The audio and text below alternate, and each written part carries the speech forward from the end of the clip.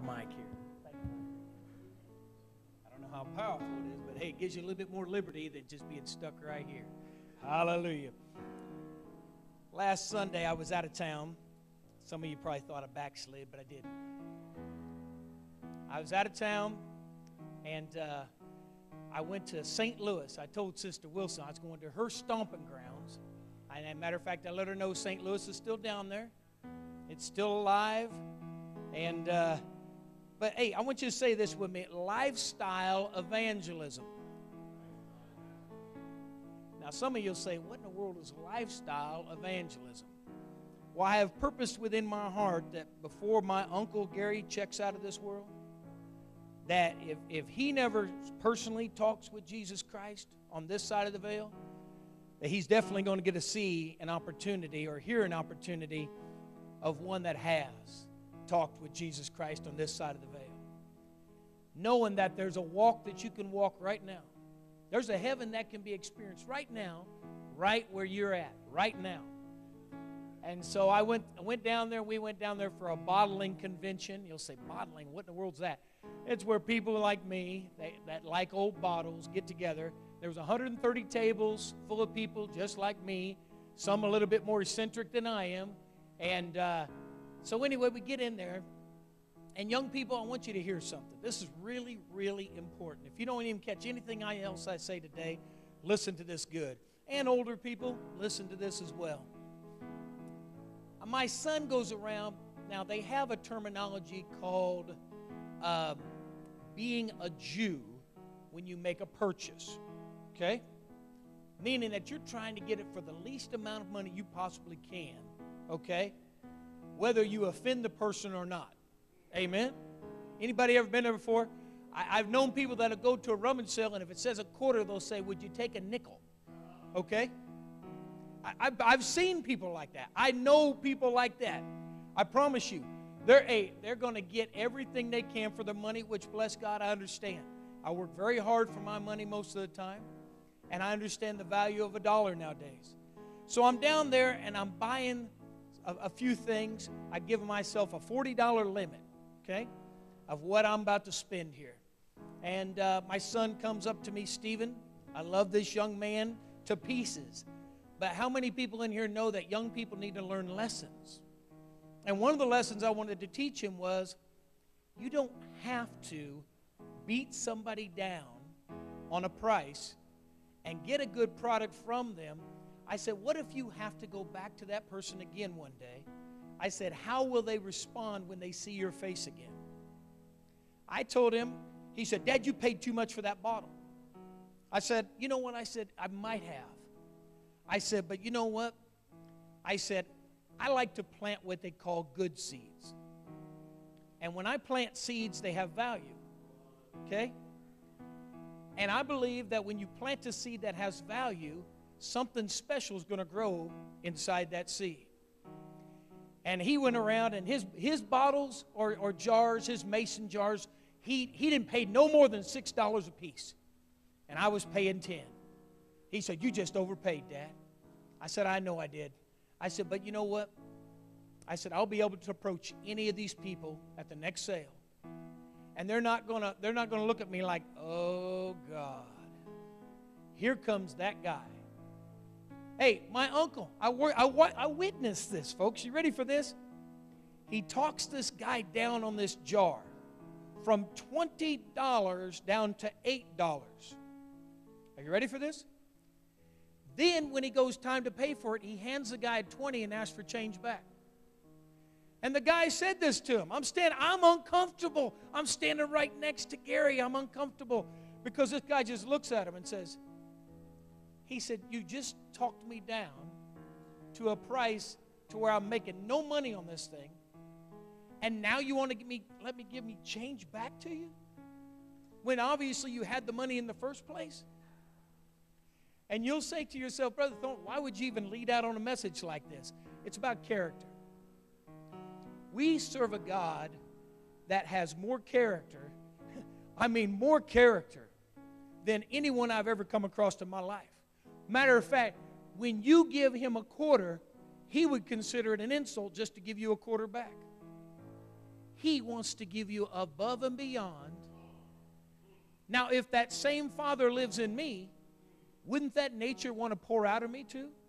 And trust me, I don't have a bank account that reflects abundance, okay? But I have a heart inside that says, let's treat them right. Let's really let them know that they had a Christian in front of them today. They didn't have somebody just wanting something for nothing. They had somebody that's real and genuine in front of them. Do I always have character? No. I got a Kirby vacuum cleaner one time at a rummage sale, and I don't know what came over me, for $40. They had the price of $80 on there, but I didn't have 80 with me, Sister Pope. I had 40. So I just threw out a number, and they took it. You know, I felt kind of bad about that. I'm bragging to somebody at work. I said, you know what, I got a Kirby vacuum cleaner for $40. And then it kind of dawned on me, I bet they never want to see my face again. You know, it's stuff like this, you know. Anyhow, I know. I'm that guy that just ain't got nothing good to say. I know, man. But I wanted to have Stephen learn a lesson.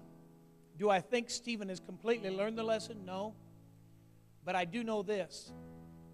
I'm not hurt by paying up on something if it's worth it. I'm not saying go out there and pay twice so much for something that isn't, you know. Anyway, I'll leave that alone. If you have the ability, would you stand with me, please? We're going to read Romans 8 and 11.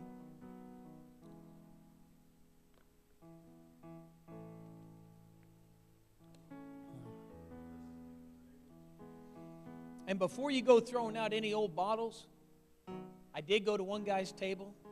That one bottle was worth $12,000. So there's value out there in some stuff that we don't see the value in. Because there's only two known in the whole entire world, and there was one on that table, and the other one, I don't know where it was. $12,000 for a piece of glass. And I said to myself, and then he tries to con us in, and he says, hey, don't buy anything less than $1,000 because that stuff always decreases in value. He said, but if you buy $1,000 and up, it'll always increase. He's talking to the wrong audience there, buddy. $10 as high as I go. But anyway, I'm not going to keep you standing here. Romans 8 and 11. But if the spirit of him that raised up Jesus from the dead dwell in you, he that raised up Christ from the dead shall also quicken your mortal bodies by his spirit that dwelleth in you. Let's pray. Father, I am so thankful for this opportunity. I don't take it lightly, so whatever I say today, let it be filtered through love and through your cross and through your spirit. In Jesus' name, amen. Find two people, shake their hands before you sit down since you're already standing, please. Hallelujah, Jesus.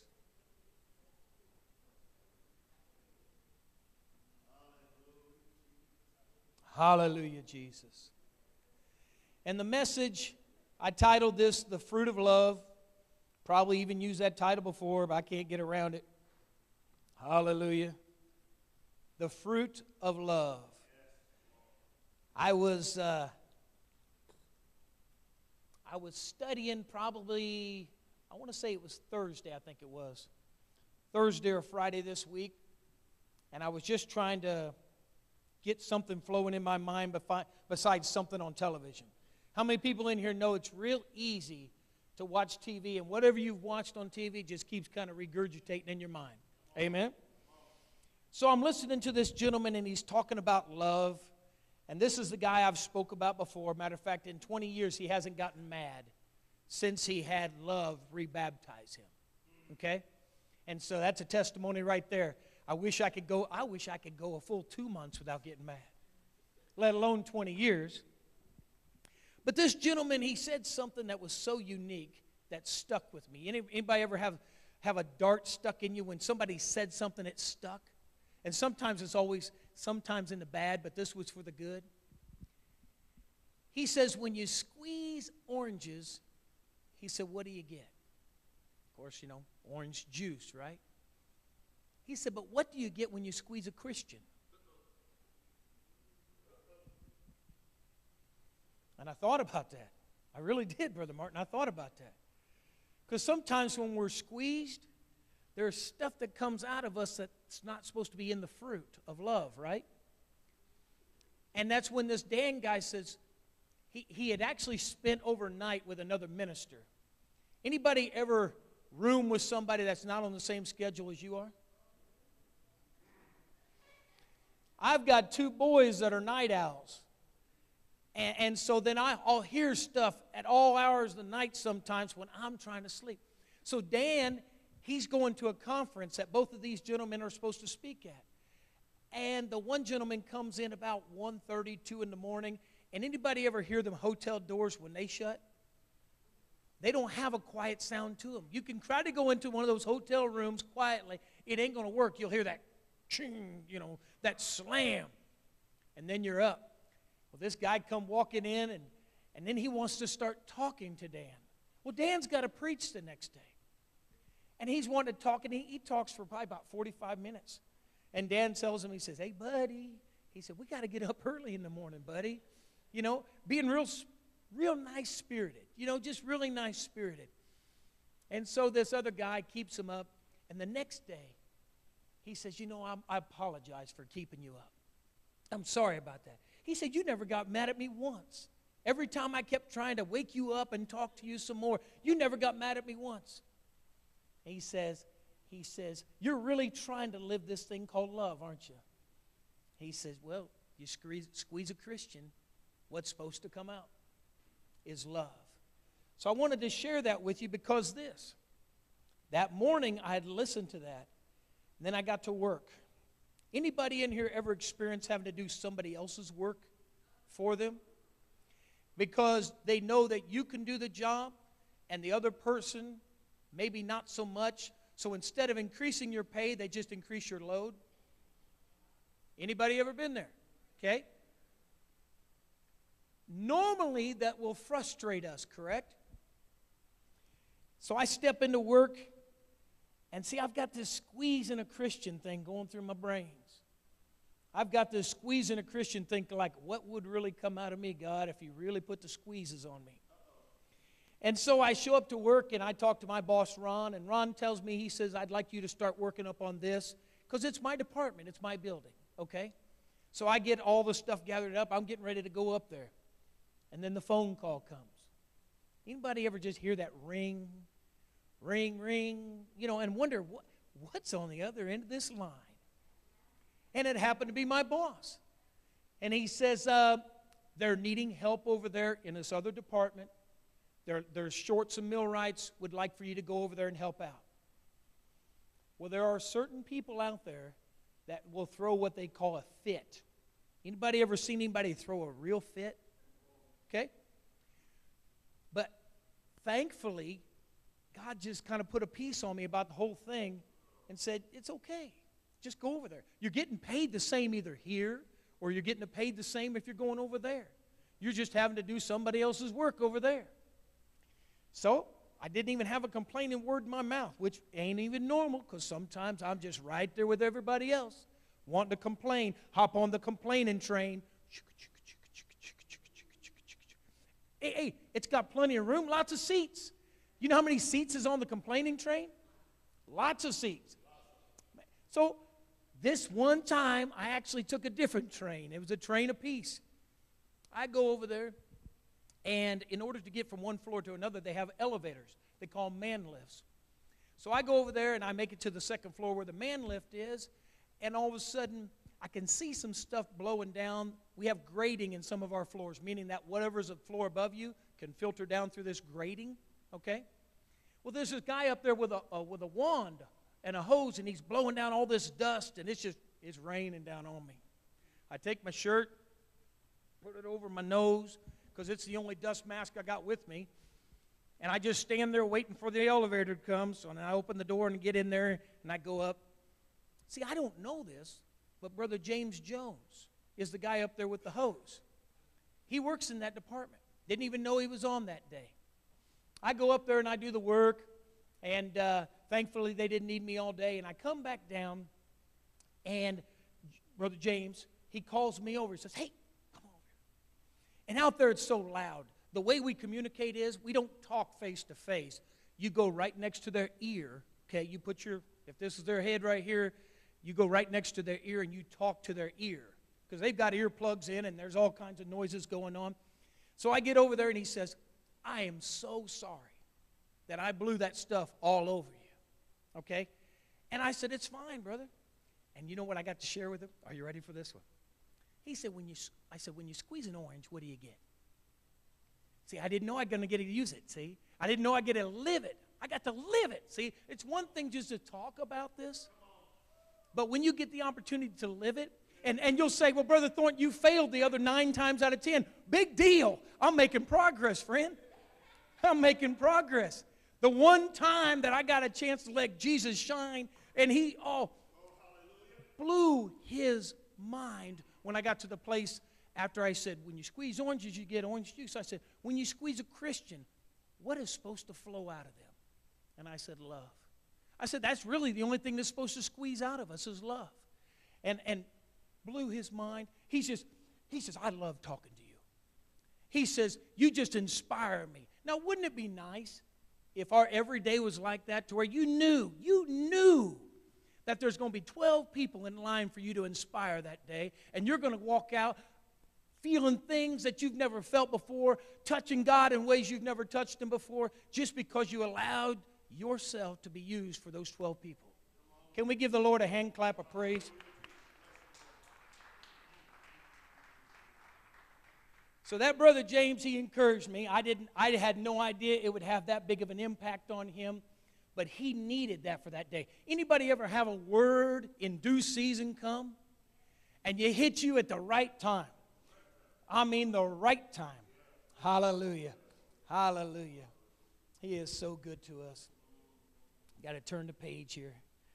Hallelujah. Could we clap our hands one more time to the Lord? Thank you, Lord. I'm sorry, I'm a little excited here, but speaking of foreign language, how many in here with the raising of a hand know a foreign language? Okay, we got about 3, 4. We got about 4 or 5 people in here that knows a foreign language. I heard recently this gentleman talk, and I mean, he got me to thinking about something here. He said, just because you can speak a foreign language doesn't mean you're from that country. He got to speaking and said, you know what? He said, we can speak Christianity so fluently sometimes. It'll flow right out of us, the right things to say. I'm in church. I know. Praise God. Hallelujah. Amen, brother and sister. It flows. We have got that language down, right? And then this guy says, doesn't mean that you reside in that country. And I thought to myself, how many times do I have the language right, but the heart isn't behind what the language is speaking? Does that make sense what I'm saying? I really want to I don't want to be a visitor to the country of love. I want to abide. I want these feet to stay steadfast in the country of love. And you'll say, well, what kind of fruit does a country of love bear? I haven't seen all the fruits just yet. But I can tell you this. There's more than what I can handle in the country of love. In the country of love, you can take every worry, doubt, and fear that you have, and there's places for it to be set down.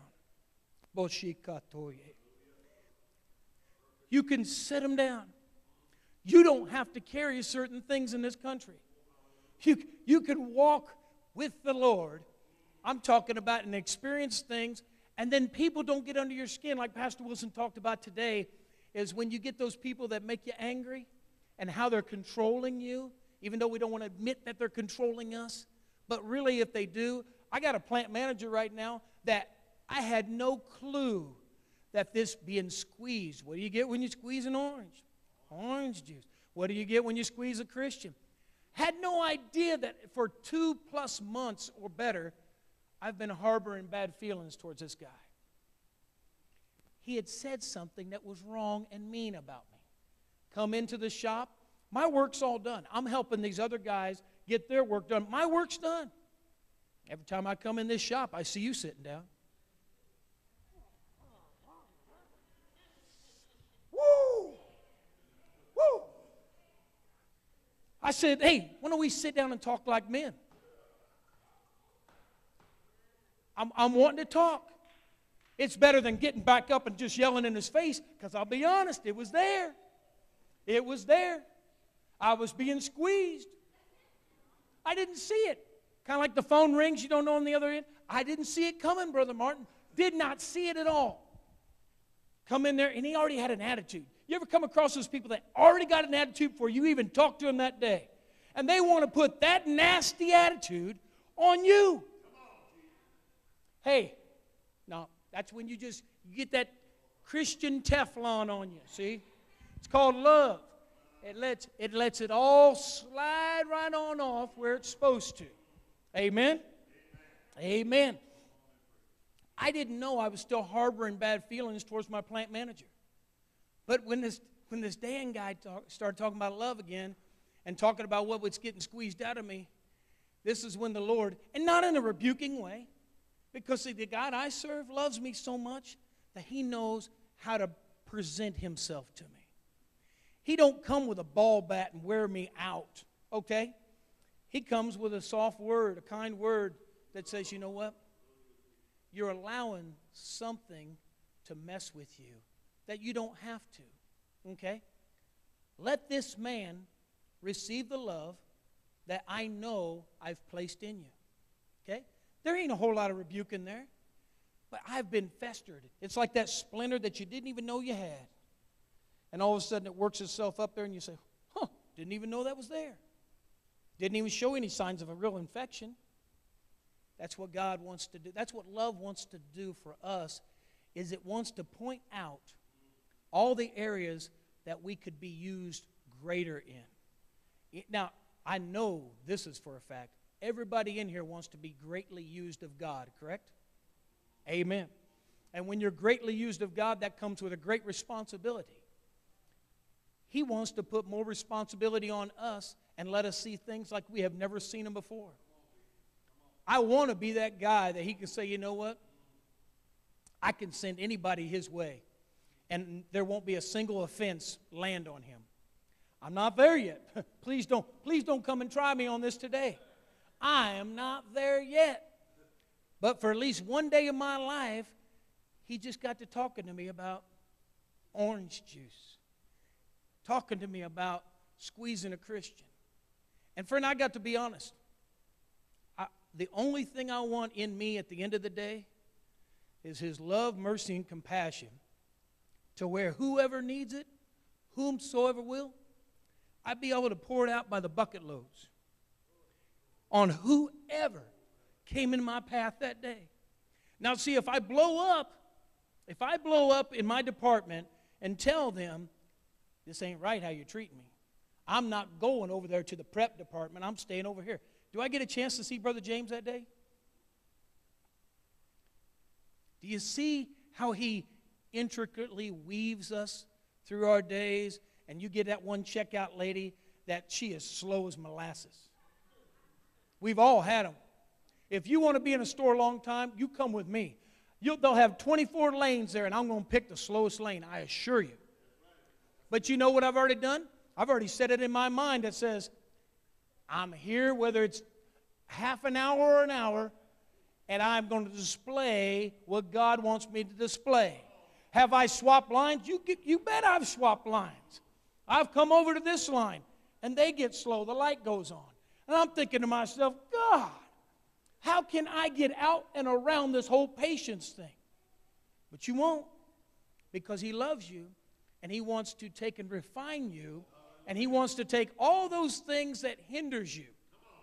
What doth hinder you? What doth hinder you? And if we don't know that answer, it's hard to get removed what we don't even know we need, right? So I'm so thankful this day that God is allowing me to just see what's really in a Christian, what's really in us. Turn to your neighbor and say, balance. Thank you, Lord. But what matters is that, hallelujah, The ear.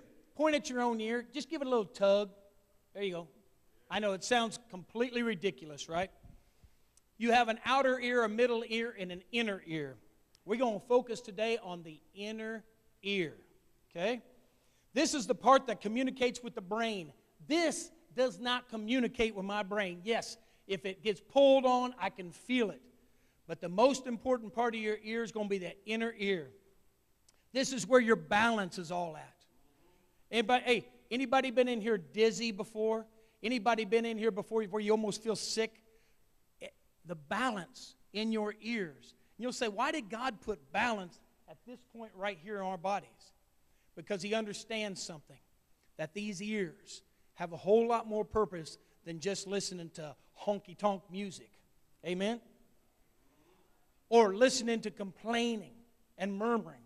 These ears right here, signs that the ear is clogged, falling or problems walking, blurred vision, slurred speech, and severe neck stiffness. Oh, ye stiff-necked people. Jesus constantly say, you know what? You're dull of hearing. You can't hear a word I'm saying. Do you know why you can't hear a word I'm saying? Because that inner ear won't allow. You're all clogged up with the cares of this life. This is what Christ was trying to tell them Pharisees and those Sadducees and let them know, guess what? But if you can have an ear to hear what the Spirit is saying to what? To the church. Anybody in here just by a slight wave wants to know what the Spirit is saying to the church? Hey, I want to know what the Spirit is saying to the church. Hallelujah.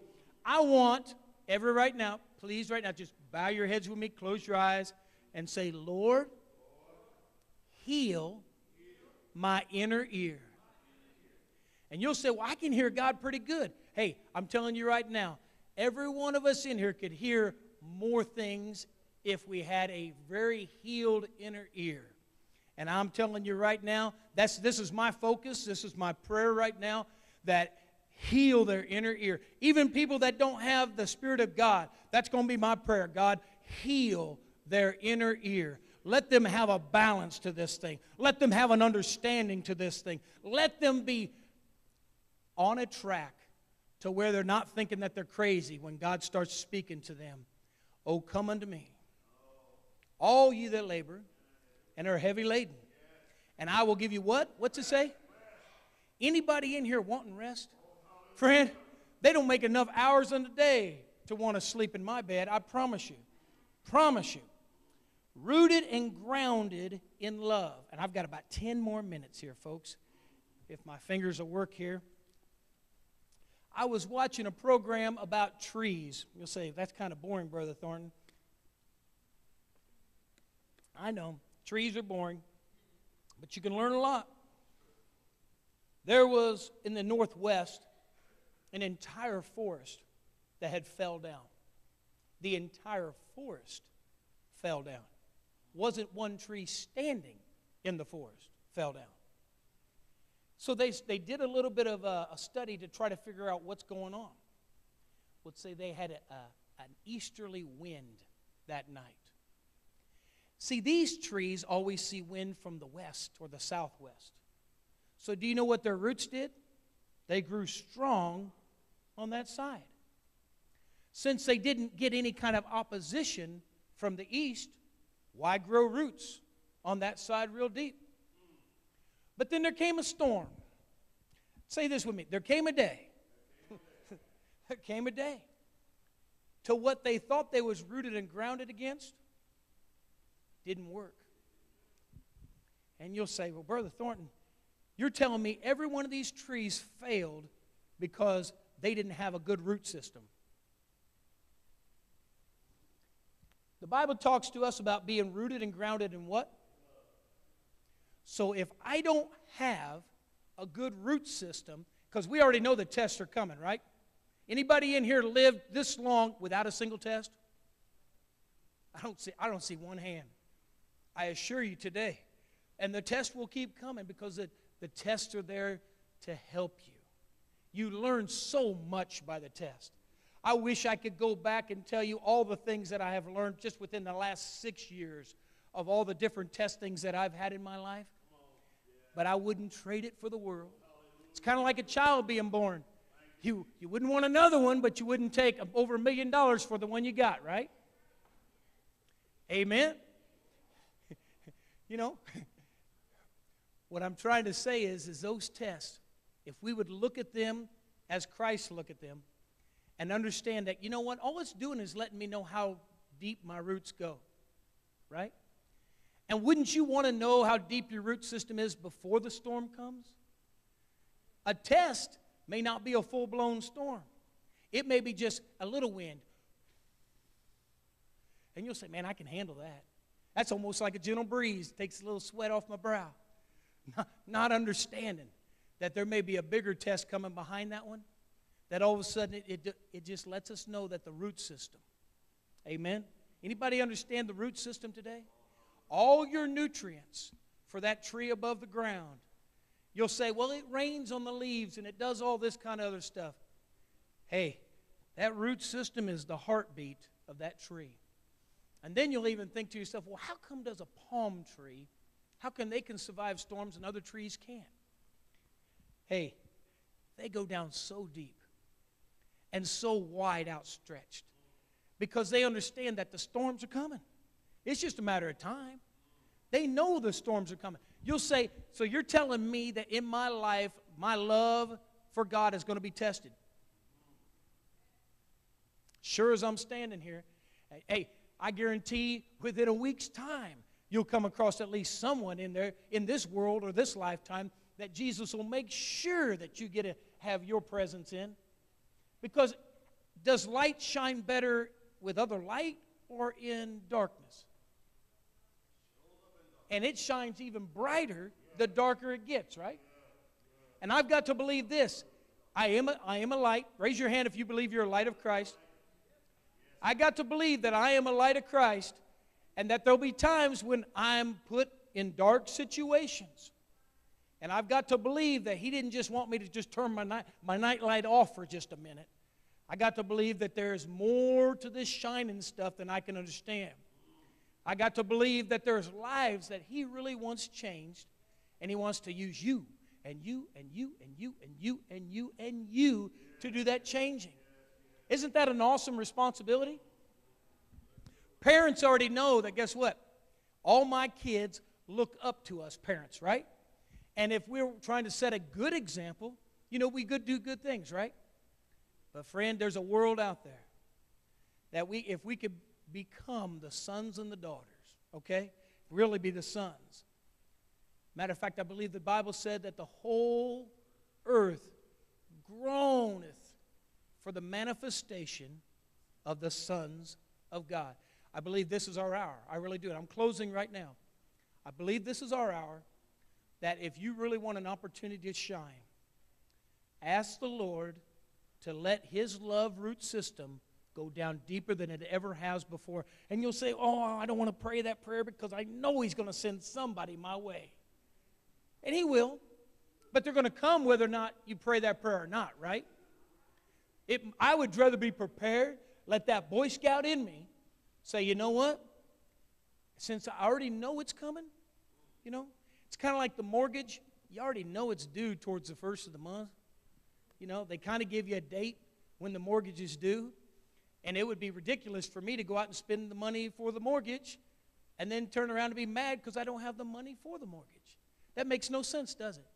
So now that He already let you know that the love that you're going to need to love your brother and sister, or those that you don't even know who your brother and sister is yet, it's on the way.